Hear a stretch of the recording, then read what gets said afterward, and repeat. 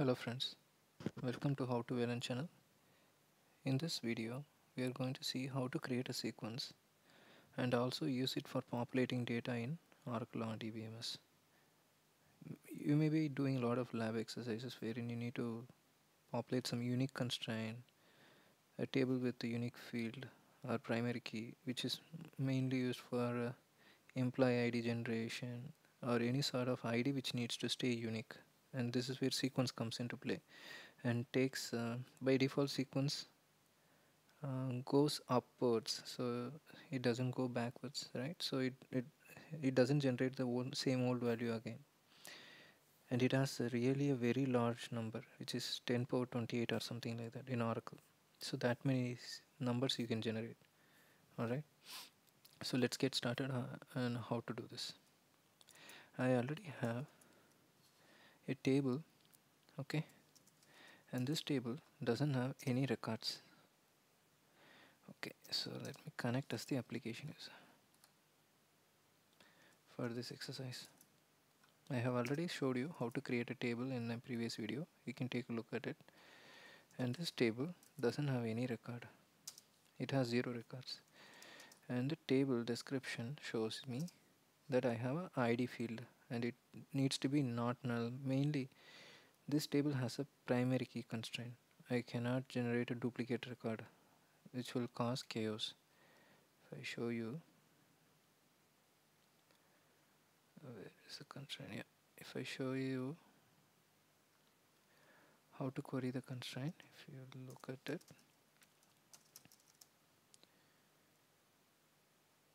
yeah.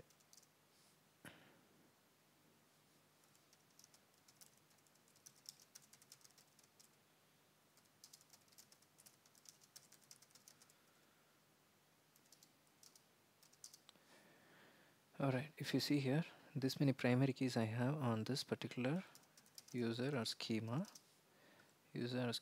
and you see here, because I am querying user underscore constraints, and you see this is my table, the table where I was showing you that I have 0 records. Alright, so now, and if I show you the description of the table, I have an ID field which is not null, and the constraint is defined on this ID field. Okay, I'll I'll give you another video on how to relate column definition, how to check the column definition to see which field really is primary key constraint defined. Okay, here you're not able to say, right? It's just only not null. All right, so I'll probably publish one other video because I wanted to keep these videos very short, so I'm doing it real quick. Okay, so now it doesn't have even a single record. If I wanted to populate it, I can use row source generator. This is a row source generator. This connect from if you see here, connect by level 1000 less than 1000 from dual, select from dual, connect by less than 1000, which means that I will be able to generate 1000 rows. This is a row source generator. All right, so but but I want the first field to be very unique. The problem with row source generator is it is always going to start from number 1. I do this now less than 1000. If I do it again, it will again start from 1. So it can never be unique, the ID field. This ID field can never be unique. I'll show you, for example. After I do the first set of inserts, I'll show you only for one record and I'll show you how this causes a chaos, and that's when sequence comes for a relief. Okay, let's do it. So for creating the sequence, this is the command. I just wanted to show you what all fields you can actually declare in your user sequence, sequence creation statement. Sequence name, min value, max value. You can define max value. By default it is 10 power 28 minus 1, I guess. So not 10 power 28 minus 1. When I say 10 power 27, no, 10 power 28 minus 1 overall. Okay, and then increment by how do you want to increment your sequence. The min value is the starting sequence, and the increment by is your the subsequent increment value 1 2 10 something like that. Cycle flag, do you want your sequence to cycle after it reaches the max value, and how do you want to order and cache. Do you want to cache your sequence? This is very important in case you are in a Oracle real application cluster. In real application cluster, this cache plays a major role. It can create duplicate keys, so you have to be very careful. I would suggest if you are using Oracle RAC, better not to use cache feature. Okay, if you are using the same sequence from both the nodes, it's possible they generate the same sequence, they cache it in their memory, and they end up using the same sequence number. So it can cause duplicate key record errors, and it's most common issue in applications which are using RAC with sequence with the cache enabling. But what is the drawback of not using cache? If you don't use cache, every time the sequence operation becomes a DDL operation. It's a very costly operation. Sequence number generation is a very costly operation. It has a lot of recursive calls. So you may end up spending some time generating the sequence. And so what is the benefit of cache? If you generate a cache, you have 1000 numbers in memory already. So you don't need to rerun the recursive SQL again and again. Alright. And the last number, what was the last number I have for my sequence? So other flags has their own meaning. I will recommend you go through the Oracle documentation for use sequences. Fine, let's create the sequence command. So create sequence name. See, I am using a naming convention, ACQ for sequence, APP01 for my application, and the sequence number 02. I already have sequence 01, so I'm using sequence 02. Alright, so and then start with 1, increment by. Okay, so let me show you what I already have.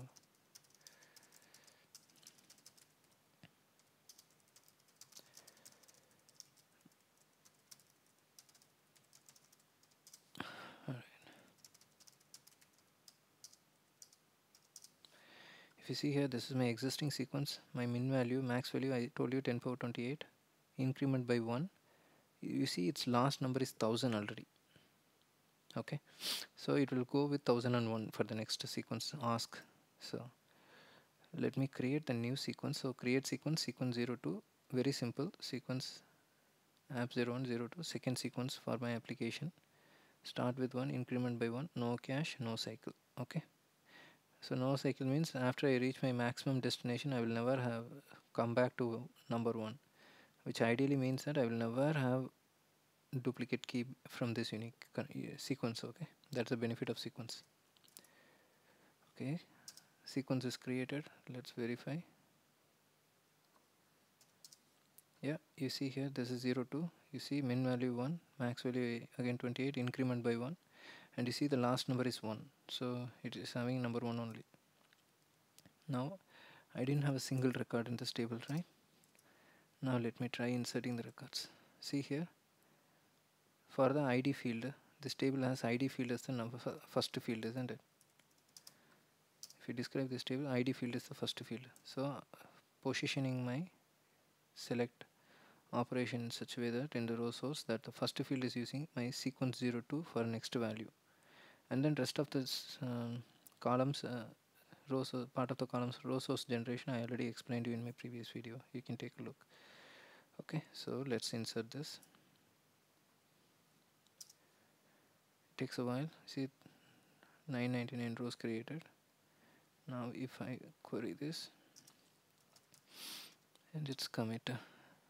Okay, so once you have come forward here, this, even if you roll back, this sequence will never roll back.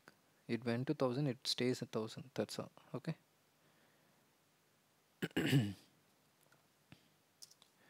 See here, it became 1000 again here as well. Fine, so this is how you create the sequence and use it for your data population. Now I wanted to show you how this sequence saves your life, right? So I'll try to insert a record with just row source, and you will see into the same table, the table of 06, and it has a, does it have a primary key? Yeah, it has a primary key, so it will save it. Otherwise I don't want to insert a duplicate record.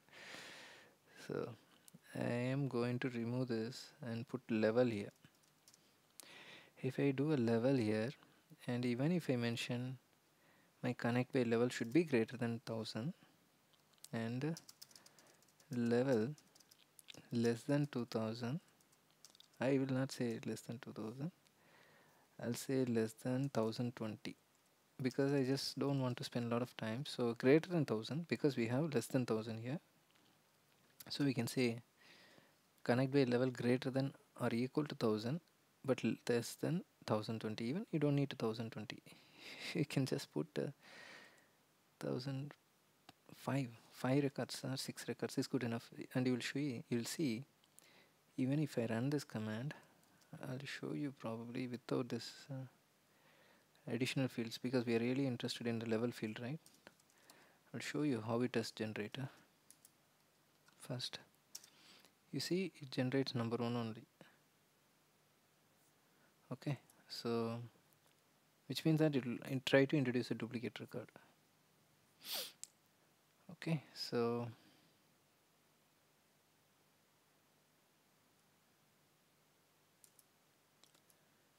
even though you mentioned is greater than or equal to 1000 and less than or equal to 1005, it will always try to generate the same age old value. And if I mention the other fields and try to insert here, and you will see the duplicate record error. See, unique constraint violated. This is the problem with row source generator, because they will always try to generate the same starting from number 1. But if you use sequence, you can avoid this. Had I used a sequence again for another 1000 record, it will fly away, no problem, because sequence used here is never going to repeat the same age old value. It's going to create a new sequence, new value, and the insert will just gradually grow along. Okay, and it will not fail for any unique constraint violation errors. I hope you like this video. If you really like it, give me a thumbs up and subscribe to How to Learn channel. And feel free to share your feedback on the comment section. And let's see, let's get together on the the next video. Thank you. Bye.